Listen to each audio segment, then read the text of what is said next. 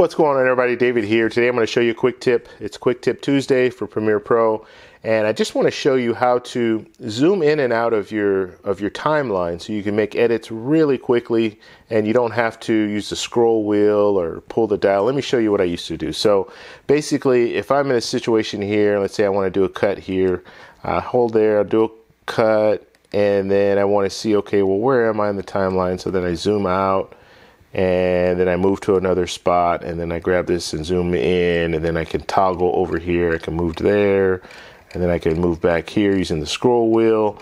So I'm doing all this stuff, and it takes a lot of time to do it. The easiest way to do it is to hit the backslash key. Now, if I hit the backslash key, it's going to show me everything that's on my timeline. Then if I want to zoom into a certain point, I just just click on that, and then hit it again. It will show me there. Then I can pull back out, click back on here and zoom in there and pull back out. So you see I can just do this all day long. Clicking on here, I can clip that, zoom back out, click over here, zoom in. So all I'm doing is hitting the backslash key. Every time I hit the backslash key, it will do something else. It will pull out and pull back in.